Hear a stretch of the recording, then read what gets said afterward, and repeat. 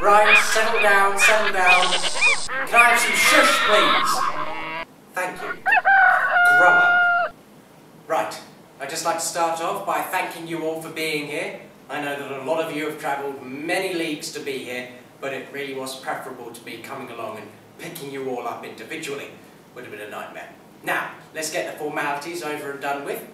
Hello, my name is Noah, and this is my wife, Noah's wife. She hasn't got a name, obviously, she's just a woman. I know what you're thinking, I don't know why I married her either. Honestly, one boozy night in Mesopotamia and then she's up the duff. Charming. Oi!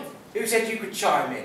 It was you lot who got us into this mess in the first place. If it wasn't for you lot, we'd still be in the Garden of Eden, mooching about with no pants on. Honestly, you with your apples and serpents malarkey. So less of this, alright? Honestly. Look, why don't you just go down below and put the kettle on, alright? Do something useful. Put the kettle on. Yes. Drink the water from the well, get the firewood, start a fire going, take ages. Bloody hell. Look, right, okay, let's just skip all that. Now I know that a lot of you understand this is going to be a massive undertaking, so I'm going to need all of you to pull.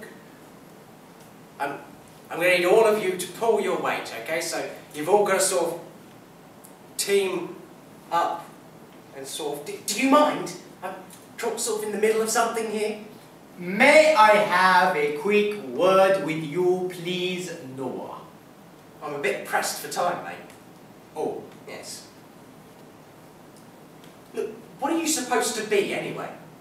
I am Zebra. You're not a very convincing zebra, are you?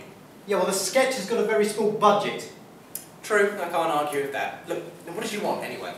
Well, Bernard. What? My name is Bernard. Congratulations. My wife, she always tell me, you look like a Bernard, she said. That's my wife Brenda up there. She at the back between the pelican and the weasel. Say hello, Brenda!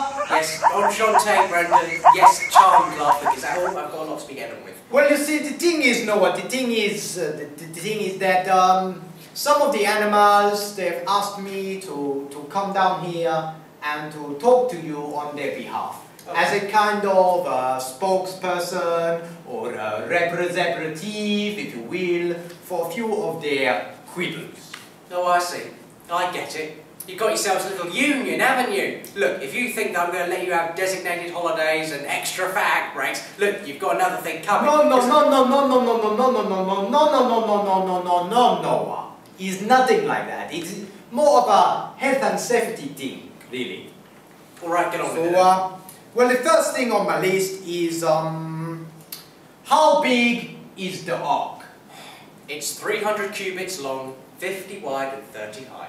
Oh. Yes. That is an impressive sizable vessel you have there, Noah. Thank you. I built it myself. 482 years old I am. Bloody knackered. Can't feel my arms. Yes. Look, if you will, for me, Noah, at the vast, unbroken ocean of animals stretching as far as the eye can see. Yes. You think we're gonna fit in that? Oh, ye of little faith, Bernard. If God says you will fit, you will fit. Oh, God says. So that's me told then. Yes. There I was worrying about it. God says. Right. Well, the second thing on the list. Yes. What are the toilet arrangements? Yes. Well, I was sort of hoping that most of you could go over the sides, if you could. And for the hundreds of thousands of animal species that are not big enough to crap over the side of the boat? Yes, well, we do have 2 dung beetles aboard, yes? Oh, yes, no. But even working at full steam, them little blighters, they're gonna be pretty stretched, ain't they? Yes. Oh, how about we draw up a mucking out road, okay? We'll have space here. Mucking out rotor? Yeah, no. Yeah, we go with that one, no. We are with that one. So the next thing on the list, yes. This one is more of a personal thing for myself and my wife Brenda, really. Right. Will there be any lion on board? For crying out loud. Of course there are going to be lions. There's 2 of everything, Bernard, and that includes lions. Yes, 2 in fact. Well, you see, we are not really happy about that. We do not like the lions. We do not get on with the lions. Look, so I've got enough on my plate without sorting out your petty squabbles. Just stay at opposite ends of the ark. But they do not like us! Well, I can't blame them. I've only known you 5 minutes and already getting on my tits. Jesus Christ, they're coming, and that's it. Well, okay, but only if you will give me your personal guarantee that the lion cabin will be far away from our cabin. Your cabin? Preferably, it will be on another deck entirely.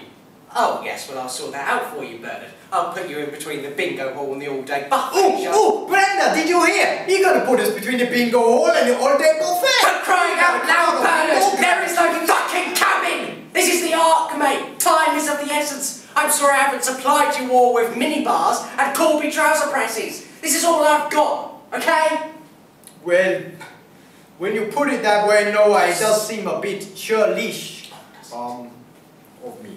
Yes. Look. Don't worry about the lions.